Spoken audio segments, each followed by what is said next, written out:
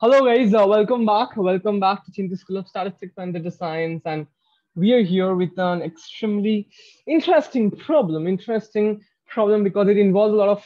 It seems like it's a really tough one. It's a very complicated one algebraically, but there exists a beautiful, a very holistic solution to this, and that's why I'm discussing this with you live. So it's asked that if x is a real number, then what is the limit? It's a like double limit. It's like the two variables m and n out here. So how do you calculate this limit? And it's an iterated limit. That means you first calculate one limit and then upon that you calculate another limit. So it's a sequence of two univariate limits, okay? And that makes sense. That makes sense. That really makes sense. So now the question is that, yeah. So now the question is, what is the limit of this? So let's sort of understand this. So just a hint is that if you observe the options kind of give you a direction or sort of kind of hint towards how to proceed towards this. And this is a problem for ISI MStat 2018 PSA problem 10. So it is hinting you towards a plausible direction of approach. So what can be that plausible direction of approach? So it's seen in option C and D that maybe the idea of irrational, rational may be playing a role in this. And that's where you need to start from. That's where that's the hint given there, okay? Maybe it's not the true solution, but maybe that can be a good hint. Maybe it's directed to mislead you. You don't know, but that's a very good approach because you don't know otherwise how to approach it, right? So let's start from that point of view and let's go ahead to the solution from here. So it's asked that, so cos, so let me write the function very properly. Cos to the power m factorial times x times pi. So let me write it a bit differently so that some x times pi. This will make sense. You will later understand. Okay. And then first the limit n tends to you calculate this, and then after this you calculate limit m tends to infinity. Okay. So first n tends to infinity. That means this is going to infinity. Okay.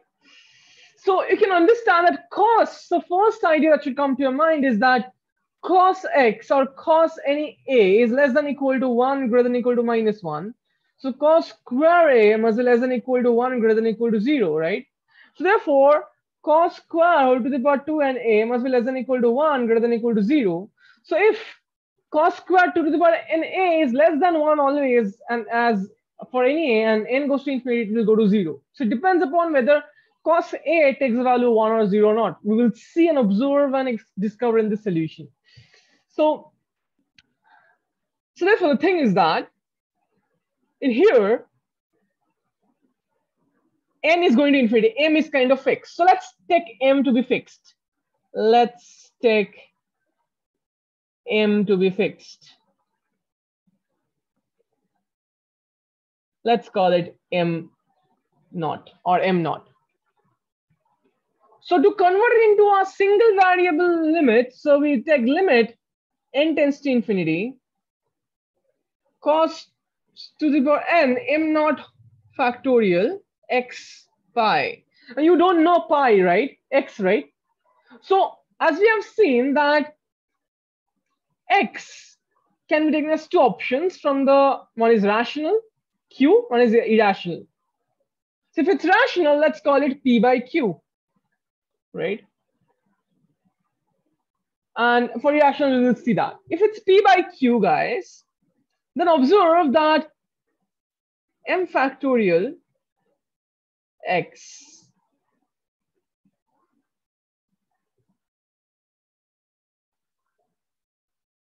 so this, let's call it p by q, right?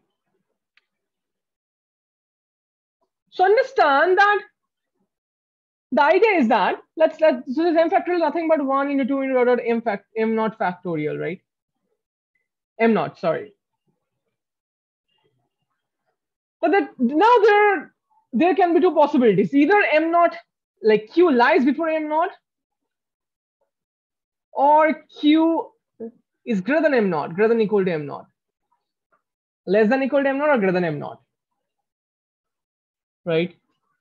But observe one thing very carefully. M is, on the other hand, whatever is this. So, okay, so let's say Q is less than equal to m naught. So we have fixed M. If Q is less than equal to m naught, this is not a multiple of pi. This is not a multiple of pi. So remember this one result, cos x square is equal to 1. That is cos x is equal to plus minus 1, either 1 or plus minus 1, if and only if x is a multiple of pi.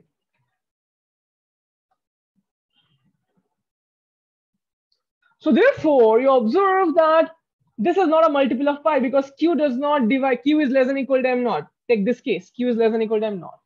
This is not a multiple of pi. So understand this for this case. So the first case is that, let me take a new slide. We take x to be rational. In this rational case, this is how you should write down.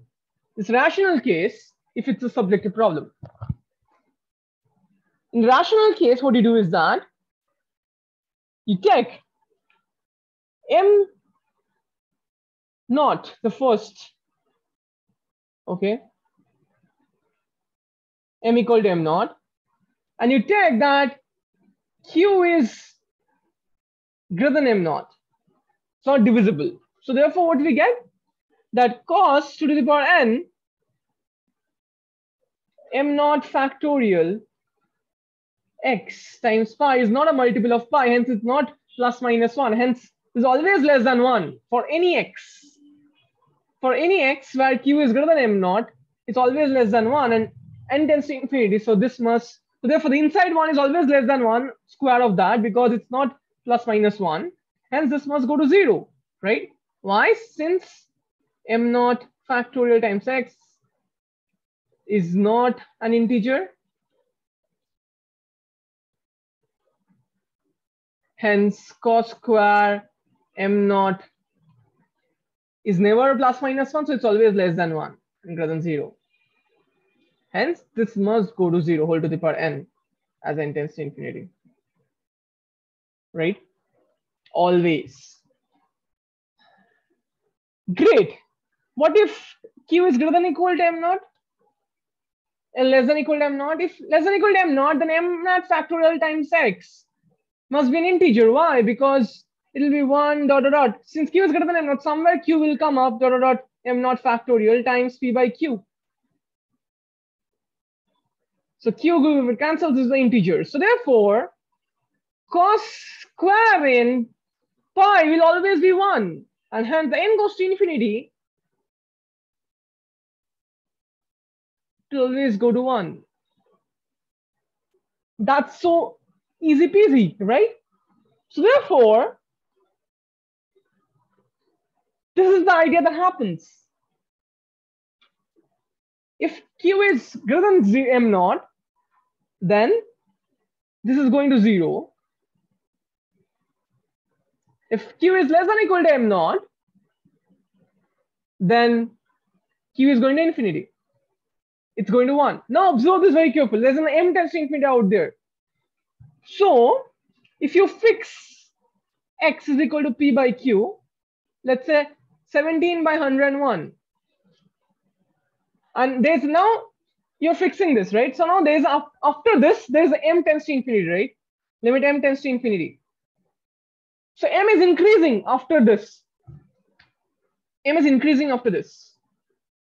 So if this 101 is fixed, so understand that this limit n tends to infinity, cos to the power n, m naught m factorial x by pi, x is equal to this, will be going to 1 for q less than or equal to 101, for it will go to 1. For this, let's call it p by q. This will go to 1 if this is an integer, right? Or it's in terms of m, right? So q is an integer. q is an integer. So it's, let's say here it's, let me take an example, 17 by 101. So this will go to 1 if m इससे ज़्यादा है. If m is greater than this, because it will become an integer. If m is less than 0, less than 101, it will not get cancelled and it will always go to 0, right? For this p by q.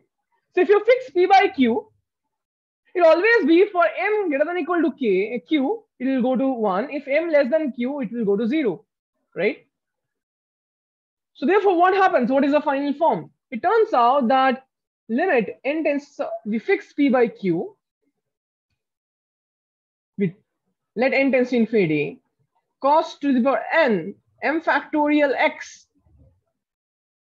pi, this is going to 1 if m is greater than or equal to q, and going to 0 if m is less than q. Right? This is what is happening. Now above this, q is fixed. So here q is a fixed number. In that case, it was 101. So therefore, if you put another limit of m tends to infinity over here, you see that what is happening? After a certain point, after this fixed q, for x fixed, after a certain point, for x fixed and rational, after a certain point, m is going to 1. M is always 1. Hence, what happens? This limit, as m goes to infinity, this goes to 1. Always. Because this is up till a certain point. After a certain point, this goes to 1. Right? It's like this. Let's say m is an integer, it's like this. So 0, 0, 0, 0, 0, 0, then suddenly 1, 1, 1, 1, 1, and hence it goes to 1, final limit. Right? So that what happens for q is x is a rational number. What happens for x? It always goes to 1. For x irrational, this m factorial x is pi is never an integer of pi. Never. Hence, cos squared 2n m factorial x pi is always less than 1 greater than 0. And hence, this goes to 0 because always less than 1. Okay? Whole to the power n is always less than 1, hence it must go to 0. That's the basic idea. Right? That's a very beautiful idea. And see, m factorial x is always less than, for a fixed m, it's always, so it must go to 0, right? So say if it's not a multiple of pi. That's the basic idea. And that's where the beautiful idea of this thing comes up. It's a very beautiful problem. Now I will leave this. So therefore, what happens? If you observe the problem, what's asked in the problem? It's asked that it exists if and only if x is irrational, because it's always 0. If x is rational, or sorry, if and only if x is rational. No, it does not exist for any x.